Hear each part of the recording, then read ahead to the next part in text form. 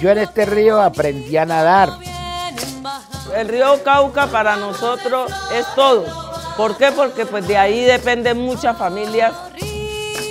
Para mí ha significado mucho porque yo fui pescador. Porque estamos juntos, estamos en conexión con él. Por allá en 1950, 52, pues el río era más afluente de agua.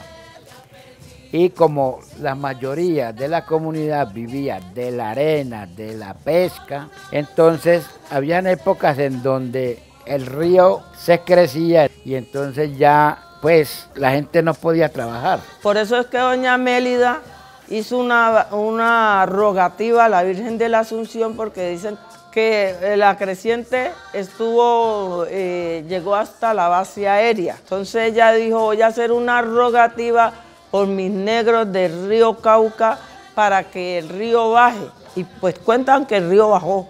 Pues lo digo porque pues eso es lo que cuentan los mayores.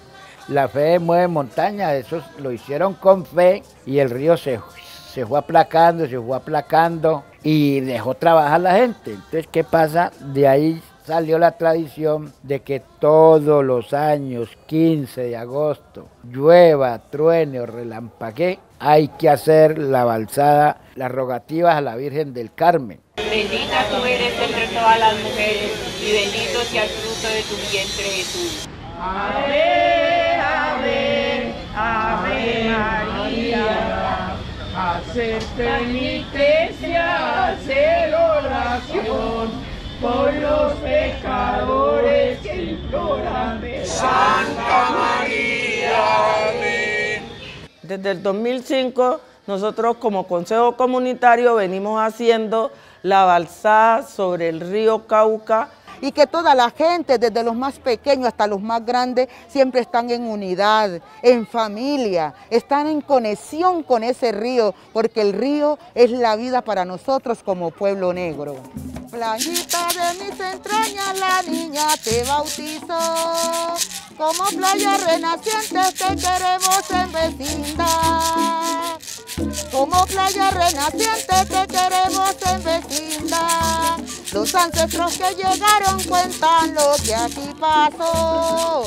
La Virgen de la Asunción en el río se apareció. La Virgen de la Asunción en el río se apareció. En el río se apareció, ahí en el río. Ahí en el río se apareció, ahí en el río apareció. Y en el río se apareció, y en el río se apareció.